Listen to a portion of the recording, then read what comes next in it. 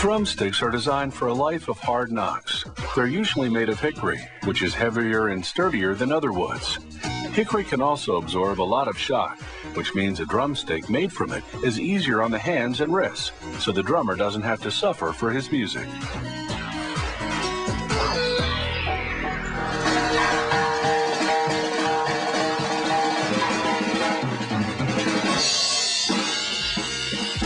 Hickory drumsticks also have good balance and feel, so it's easier to hit the right note.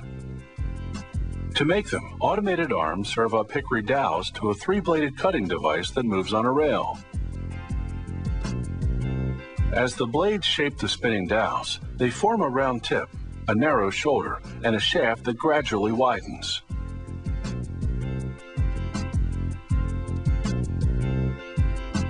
They spray each stick with a protective coating.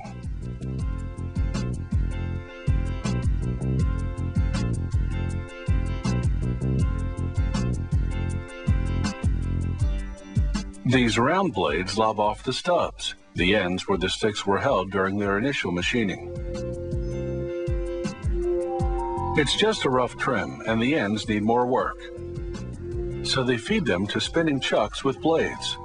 The chucks are inside a protective metal housing because they spin very fast, and the blades are extremely sharp.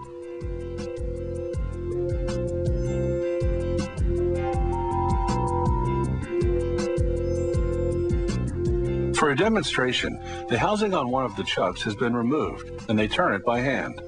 The chuck usually rotates at 10,000 RPM, but at this slow speed you can see just how it shaves an end into the desired shape.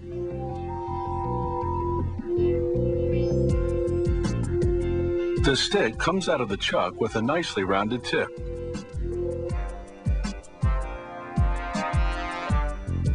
Now they test the sticks. Each one rolls down steel rails that have been specially aligned. If it rolls straight, it means the stick is straight.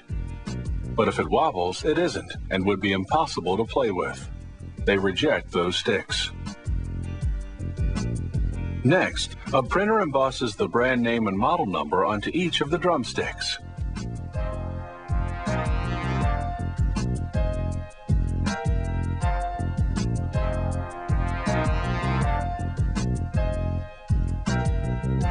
Now they sort each drumstick by weight. Even if two sticks have been made exactly the same shape and size, their weight can vary because wood has different densities, and that's something that affects the stick's feel and tone. For example, this drumstick weighs 53 grams, but the next one comes in at 55. Over at another workstation, they're making a different kind of drumstick, a felt tip mallet that will have a softer sound. They press a wooden shaft into the glue-filled hole of the felt ball.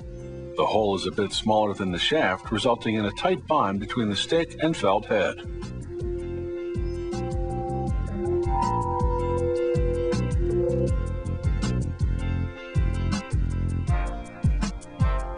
They do a sound check on the other sticks.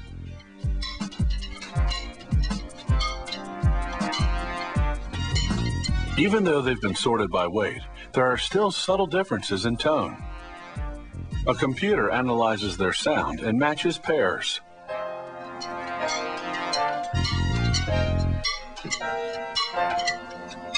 It's a bit like a dating game.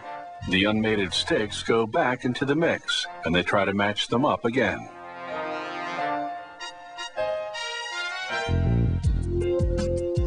This matching process is critical. If one stick has a different pitch, the sound will be off balance. They assign a numerical value to each pair of drumsticks.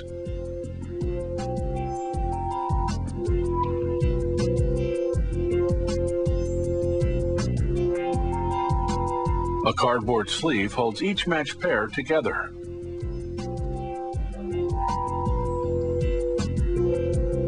From a rough wooden dowel to a sleek drumstick, a process that's designed for impact.